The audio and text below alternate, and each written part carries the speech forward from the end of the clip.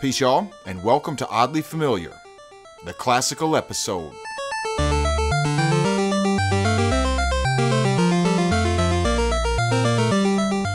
To celebrate our 10th episode, we are going to have a classical extravaganza. I will be avoiding dance games or other rhythm-style games. Most of those games, like DDR or Pump It Up, have the titles of the songs right in the game. And by the way, I do like some classical songs. However, I am not necessarily a classical aficionado, and it's only for fun anyways. So let's get started.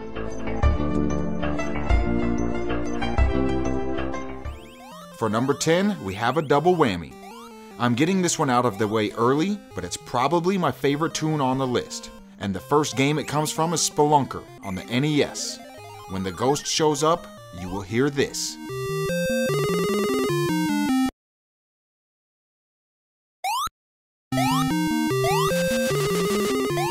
This is known as Misterioso Pizzicato, also known as the villain or the villain's theme. This piece of music's first known use was in 1914 when it was included in a collection of music for silent films. You could almost say early stock music. This has become known and used in various films, TV shows, and yes, video games. Here is the villain's theme.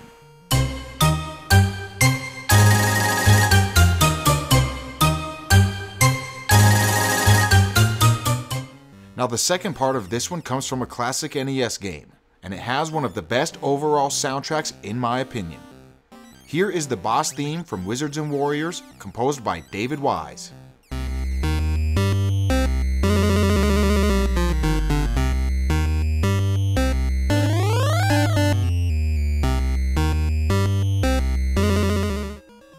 Our number 8 spot is one of the most popular games on the list. Super Mario Land for the Game Boy. Here is the invincibility music.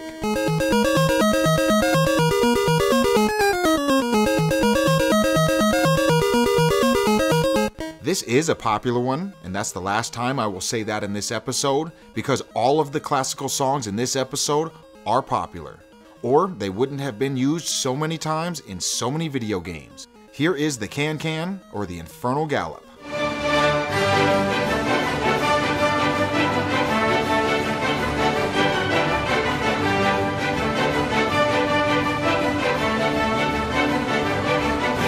Super Mario Land was released in 1989 as a launch title for the Game Boy.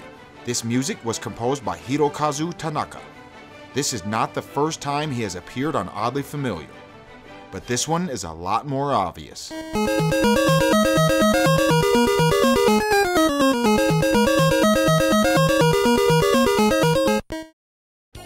Lucky number 7 is one that comes from the 1993 game Aero the Acrobat.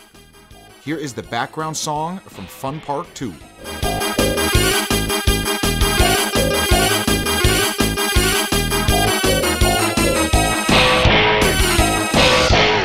This song should sound familiar because, like every song on the list, it was done on purpose.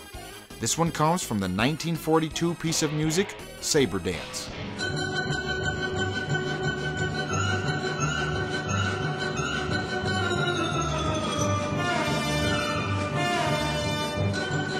The soundtrack for Aero the Acrobat was composed by Rick Fox, and I think it's safe to say he was inspired by Saber Dance. This game does appear on multiple consoles as well as the Game Boy Advance. I played the SNES version because I thought it sounded better, but here is the Sega Genesis version, Circus Act 1.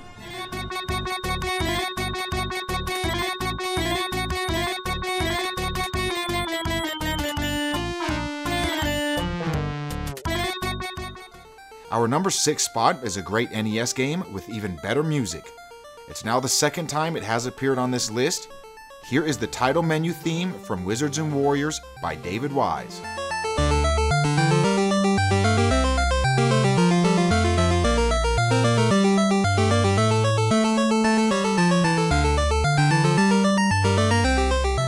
If you recognize it, that's not a surprise. This is one of the most popular organ pieces ever composed.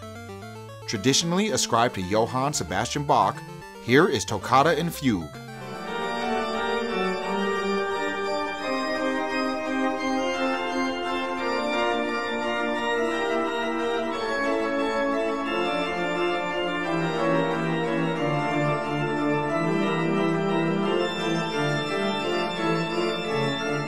Personally, this is one of my favorite video game soundtracks. Wizards and Warriors has a short yet effective soundtrack.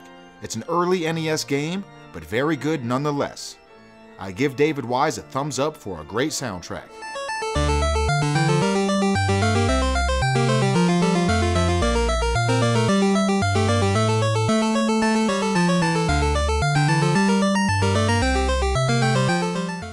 Number 5 comes from a game that has been featured a few times in this series.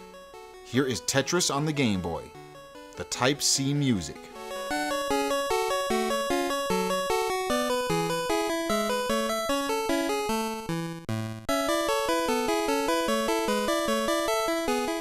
I do gotta say, Type C is my favorite tune on Tetris. I would always pick Type C. As a kid, I never knew this was just a remake of a classical song by Johann Sebastian Bach.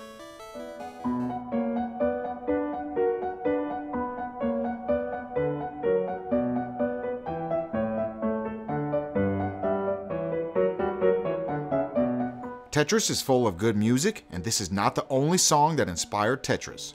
Check out some of the previous episodes if you want to see some other Tetris songs that sound oddly familiar.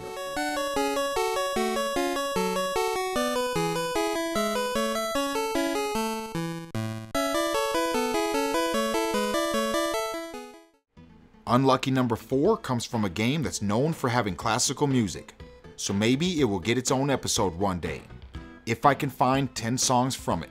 But for now, here is the Lemmings Stage 11 theme from the Super Nintendo version.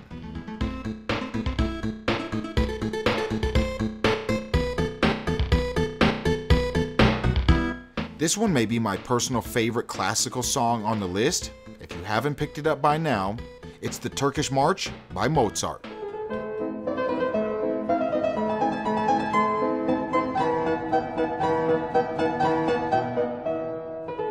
The Lemmings is a fun game, and it used to have even more tracks that were inspired by popular songs. But the devs made the decision to take out the offending tracks, and use tracks that they cannot be sued for.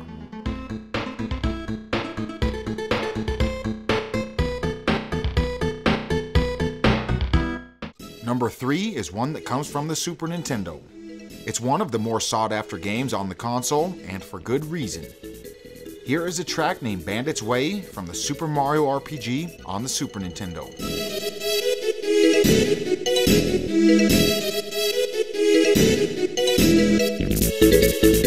I think most people will know that one, classical fan or not. It's Russian Dance from the Nutcracker Suite by Tchaikovsky.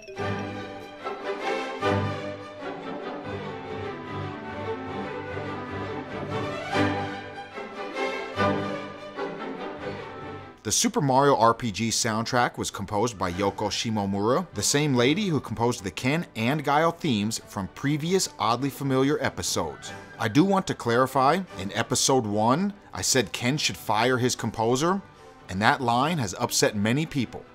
The only thing I can say is, Ken can't fire anyone, because Ken didn't hire anyone. Ken is a video game character. It was a joke.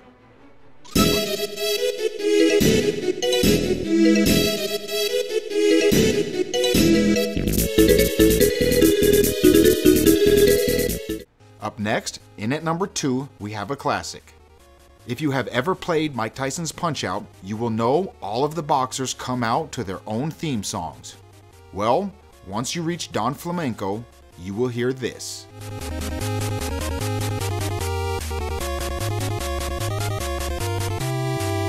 Once you hear the classical version of this, you will recognize it from many places. Nintendo has a thing for classical music, it seems, because they have been on this list a lot. Here is the Carmen Overture.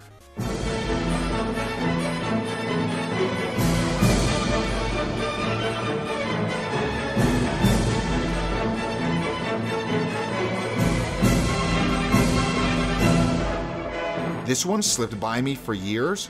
Only recently did I go back and play some Punch-Out, and I heard that melody.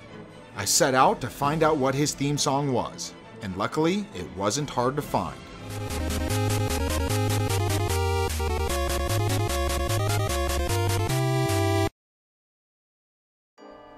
Our top spot is no secret. It's a well-known case and deserving of the top spot. Composed by Tapi Iwase, also known as Tappy, here is the Metal Gear Solid theme song, which has appeared in multiple Metal Gear games.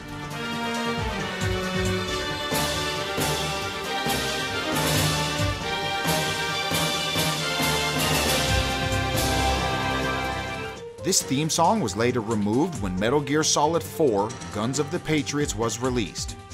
Norihiko Hibino stated in an interview with EGM that the theme was removed because of the controversy and possible legal issues with Russian composers. Here is The Winter Road.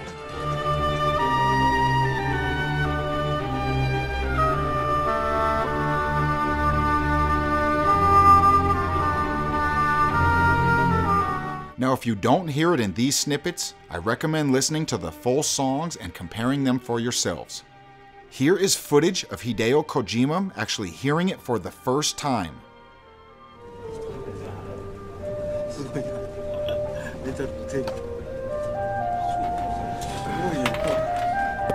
Classical Russian composer.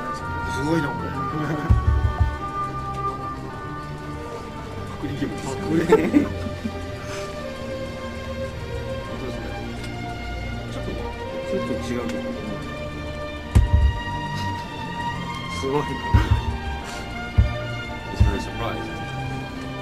I do want to clarify one thing on this because I am a music producer myself, so I am speaking from experience. Hideo Kojima had nothing to do with this being stolen. He hired a composer and told that composer what kind of music he wanted. When the composer comes back with the song, Hideo can accept it or ask him to change it for any number of reasons. All this means the composer came back with the stolen song and Hideo accepted it, not knowing it was stolen. The only thing Hideo can be blamed for is trusting his composer to do original work, which is hardly something you can really hold against him.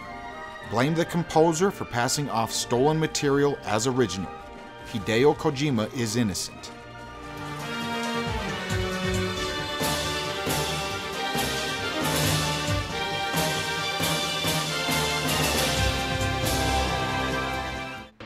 So with this episode coming to a close, I would like to say thanks to all the viewers who made it through all 10. When I first started the series, I didn't know how many episodes I would end up doing, but I think 10 episodes is a mini milestone. So, thanks for watching, and look forward to another 10 episodes. I am ICC. Peace.